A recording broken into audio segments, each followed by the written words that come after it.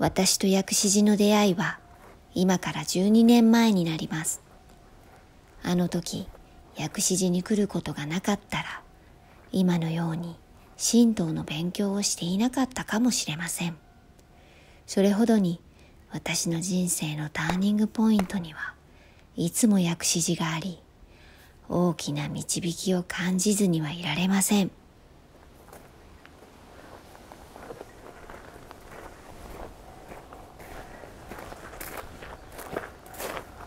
お、見えてきた。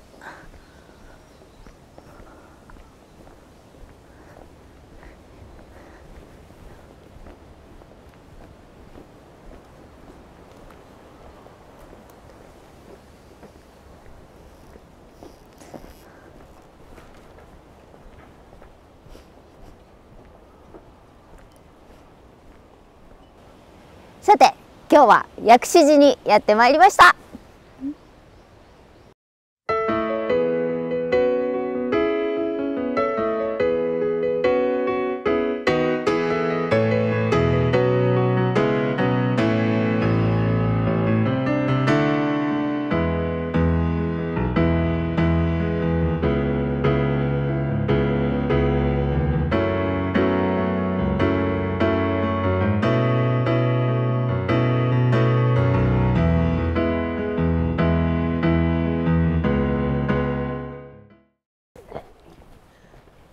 こんにちは、お願いします。こんにちは。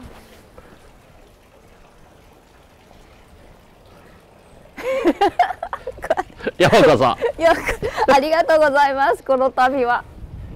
久しぶりにお寺訪ねていただいて。そう、久しぶりにお会いできた。ありがとうございます。薬師寺の大谷哲丈さんです。はい、どうも薬師の大谷哲丈です。相川さんとは大変ご縁があって、今日もこうして訪ねていただいて嬉しく思っております。せっかくなんで、今日はちょうど2月でね、お参りの人も少ないから、普段私がお参りの方にここを薬師来たら見てほしいというところのお話を少しだけさせてもらいたいと思います。はい、お願いします。お願いします。哲丈さんとの出会いはね、3.11 の東日本大震災の時。そうでしたね。長恩寺。はい、あのところはまだ僕は茨城に赴任してて、で40歳の時に赴任して46歳で被災をしたんですよ。でもうお寺がぐちゃぐちゃになってしまってた時に、ありがたいことにいろんな方々がね、助けていただいて、そのおかげでこうやってご縁もできてっていうことで、今年また3月11日は被災地また入るんですけども、経験からもうずっと、あれから毎年ですよね、毎年ずっと1年も休まずに、あと日本全国で起きている災害地があれば、広島も熊本も全部入って、お手伝いはできないんです。ただ行ってその大地に祈り捧げるだけなんですけど、それしかできないけど、それが自分のできることなので、できることをやろうかなと思って。薬師寺は天武天皇9年に天武天皇が皇后の病気平癒を祈って発願され、当時の藤原京に造営されました。その後、元明天皇の御代に詩人にかなう最高の地として平城京遷都の詔のりが宣言されると、薬師寺も平城京に移り、現在の場所となりました。外側からお参りできるので、さっきご本尊様にご挨拶してから、紹介したいと思います。このお堂が昭和51年に落慶して、そこから薬師の復興が始まったんですが、なんといってもこのお寺はご本尊さんのお薬師様を祀るお寺ですから、で薬師というお寺はすごくいいお寺で、これ見てわかるんですけど、扉が全部いつも開いてるの。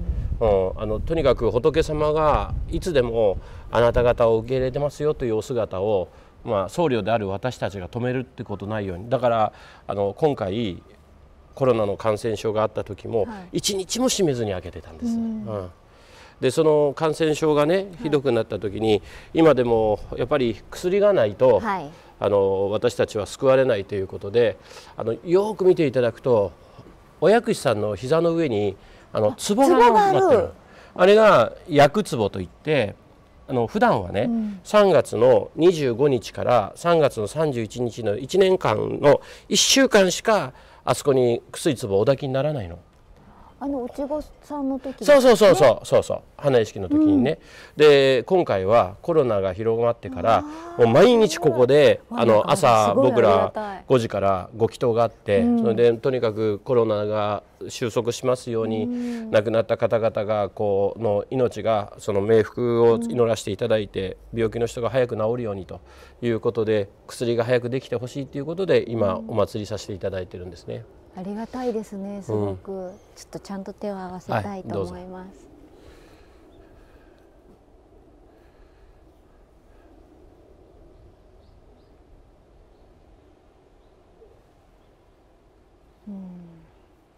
でお姿を表されてからもう1300年を超えてらっしゃるから、多分今私たちが体験しているような苦しみをたくさん見ておられると思うんですね。だけどその中でやはり仏様がいつでも私たちのことを守ってくださって、こうやってお姿を現してくださるのありがたいなと思って。最初に薬師寺ができることになったのは、天武天皇が持統天皇の病気を治そうと祈願されたんですよね。だから当時は、天皇の奥様である皇后様が病気になると国に飢饉氾濫が起きるという考え方があった。それでその当時最新の仏教の中で医学を司る仏様がお薬師様、だから別名が医者の王様で異王如来という仏様ですから、でそのお薬師様のところにご祈願をしたら、皇后様は治られたんだけど、ご祈願した天武天皇が亡くなってしまって、その後を宇野の皿の姫巫女が、天皇様になられて持統天皇として、でこのお寺も完成をされる。じゃあ持統天皇の御代にできた、そういうことですね。はい、完成はね。私も前に元薬師寺っていうところに迷って、ここと間違えて行っちゃったことあったんですけど、もともとはそこだと。そうでこっちに移ったんです。遷都に合わせ、平城遷都に合わせて、平城京の遷都に合わせてこっちに移った。移ってきた。じゃあもともとはあちら側にあった。まあだからその当時はここはのっぱらだったんでしょうね。そうですよね。で都ができたので仏様が移ってこられて、そして伽藍が建てられてということで、その時からお祭りされているのがご本尊様で、あともう一つそのお寺ができてから残っているのがこの東の塔、国宝の塔と。で、12年間修理していて、去年の2月に竣工したんですね。本当はね落慶式したかったんですけども、コロナがひどくてできなかったんですけど、まあこのコロナが収まったら落慶式をしたらいいなって、できたらいいなと。でこの塔の一番上に水煙と呼ばれるね、葉っぱみたいなのがついてるんですが、これはね今回ですね、もう劣化がひどいので、国宝のものは下ろして、そして新しいものをあげたんです。で今日はですね特別に扉を開けて、その1300年間その塔を守ってきた水煙を近くで見ていただこうかなと思ってるんですね。1300年前のもの、すごいよね。すごい。時代の尺度が違うので、僕らどう頑張っても現役で頑張れるのは50年ぐらいですよ、前後があったとしても。だけどその中でもうこうやってその1300年間その守ってきた、そういう塔のすごさっていうのはあると思いますよね。で今回ねやっぱり初めて全部を解体して直したんですけれども、そのおかげでギュッと締まったんでね、すごく若くなりましたね、塔が。やっぱよみがえったんですね、命が。またでもここからね何百年何千年とそのまま受け継いでいくわけだから。で僕がこのお寺に入ってきたのがもう今年で43年目、あっという間に43年で、その43年間勉強してきて、このお寺はこの番組を見ていただいている人にもよく知ってほしいんですけど、薬師寺はお葬儀をせずお墓を持たない、死んだ人に向かっての祈りというのを基本的にしないというお寺で、生きているものがやっぱり僕は人間っていうのは嘘つきだと思ってて、みんなかっこいい顔してる、綺麗な顔してるけど中側には迷いと悩みをずっと抱えて生きている、その時にじゃあ私たちは何で生きていくかって自分の心で生きていくんだと思う。その心の勉強をする学校としてできたのが薬師寺というお寺なんだけども、じゃあそこで一番中心に何を教わるのって言った時に、亡くなった僕を指令してくれた高田光院という和尚さんの文字がこの正面の灯籠に残ってるんですよ。これは僕はね薬師寺来た時にもう一番皆さん方に学んでいただきたいのは実はこの灯籠なのね。でその高田光院っていうお方はもう大変偉いお坊さんで人々から慕われたんですけども、普通だったらこれだけの伽藍を復興したら人間の欲として俺がやったんだっていうようなのはどっかに出てしまうと思うんだけど、一切お寺の中にうちのお師匠さんの名前はないんです。看板にも名前がない。ね、でその代わりこの灯籠にこの正面の金堂というお堂ができた時に8文字の言葉を、これは実は師匠が残したんではないんです。師匠を慕っているお弟子さん方が高田光院というお方の精神はこれだ、薬師で学ぶのはこれだっていうことで、ここに書かれた。でもともとは4文字4文字でこれ8文字あるんですけども、その8文字の言葉ではないんです。これは別なところにあったものをこう合体させて一つの言葉として、理念としてね高田光院という人が残された。これが実は薬師が学ばなきゃいけないし、人として私たちが身につけとかなければいけないことなんでね、これ難しい字なんですけど、発射の発さの発っていう、でこれをね発と読ませるの。発菩提心、菩提心荘厳国土と読ませるんですよ。でね、その菩提心というのは清らかな心、素直な心、一人一人が素直で綺麗な心を起こして生きたならば、ここが大事な一人一人がっていうところなの。そうするとちゃんと国全体が美しくなるって書かれて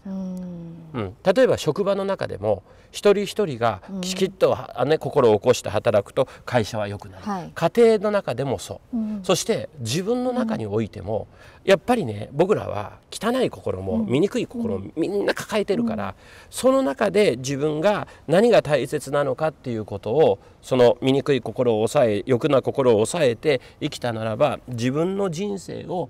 輝かすことができるってこう書いてある。これが薬師の精神なの。だから例えば今回のコロナでも蔓延するからみんなが気をつけてくださいって声じゃない。その時に誰かがいや俺は大丈夫だっていう心を起こしちゃうと国中はコロナになっちゃう。だからまず自分からそういう気をつけるっていう行いをしよう、心を起こしてやったならば感染は低くなっていくっていうことになる。だけど今世の中見てると、例えば一番最初に令和2年の6月7月皆さん方がコロナが感染するからそのお店を休んでください、広がるから抑えてくださいって言った時にも言うこと聞かないっていうか、それぞれのポリシーと言ったらいいんだろうと思うけども、なった人がいるけれどもそれで広がったっていう可能性はあるわね。だから最終的に誰に相談するんではなく、自分自身の菩提心と相談して自分たちは生きていかないと自分の人生は美しくならないっていう、僕はこれをそのお寺の中に来られた時に「薬師って何してんの?」って言った時これをしてるんだね。で人生って選んで生きていくじゃないですか、道を。その時にねよく覚えておいて、選ぶっていうのはね「己己ともに道」って書くんだよ。確かにでこれは綺麗な己と汚い己がいつも伴って私たちは歩いてますよっていうことで、このお寺ではそんなにたくさんしないけど、座禅っていうのは土の上に人人って書くね。これはね座った時にやっぱり綺麗な自分汚い自分があって、その中ねちゃんと自分で見極めてこの菩提心というものを犯して生きていかないと人間の道は整わないというのが座禅の、だから座禅するとみんな落ちてしまうっていうのはそこにあんねん。こんなもんだったら持っててもしょうがないから捨てちゃおうってなれば心が軽くなっていくという。でそういうことを学ぶ道場としてできたのが薬師寺で、ここは唐は過去を学ぶ場所、私たちは例えば先祖があってじゃないですか、いろんな命の流れとか、そういうのを考える場所。で金堂という建物は何をするかって言ったら今私たちがどう生きるかっていうことを考える場所。そしてこの後ろ側に講堂という建物、薬師では大講堂と呼んでるんですけど、その大講堂では、ね、私たちは死んでいなくなる身じゃないですか。だけどその時に私たちが死んでも、相川さんとかのお子さんいらっしゃるけども、子どもたちがその意思を継いでいくことになるでしょ。人づくりをする場所、その奈良のお寺の講堂が現在の学校の講堂になってくる。人づくりをする場所、だから講堂というものは、過去現在未来の未来を担ってるっていう。ただ中心的な場所にはやっぱり今の自分の流れと今のある自分を勉強するお堂が見えて、その後ろ側に未来が出てくるという、これがやっぱり薬師というお寺の特徴。みんないつの間にか今のことも過去のことも未来のこともぐちゃぐちゃにして考えて、セクトを分けないから自分で分からなくなってしまう。自分だけで生きてるような気持ちになっちゃうからね。でも過去現在未来って考えると全部つながってるから、だからね、生きてることも全部過去からつながってきた証なんだなって思えるし、神道の勉強してるとね、まず感謝だってこう言うじゃないですか。で仏教は無我にて候ってこういうの無我って言うんだけど、無我っていうのは我がないって書くんだけども、これはよく我をなくせって言うけど、そうじゃない、僕に言わせたら、これは自分だけじゃないって読ませるんだと思う。なるほど、そういうふうに、それは分かりやすいですね。それともう一つ、自分だけじゃないっていうことが分かったら、何が出てくるかっていうと、今度は生かされてる自分、生きている自分じゃなくて、受動的な自分を学ぶことができるという、じゃあこのままコードいきましょうか。はい、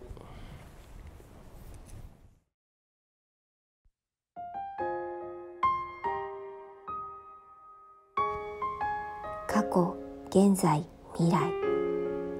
あの時こうしておけばよかった。今度はこうしたい。人の心は時空を旅します。しかし、存在できるのは今というこの瞬間の現在だけ。私たちの現在が毎瞬過去となり、歴史はつながっていきます。目に見えるすべての現象が私たちの心によって作られているものだとしたら、私たちの心模様で争いも平和も訪れるということになります。未来は私たちの一人一人の心に委ねられている。そう感じると熱い思いがこみ上げるのです。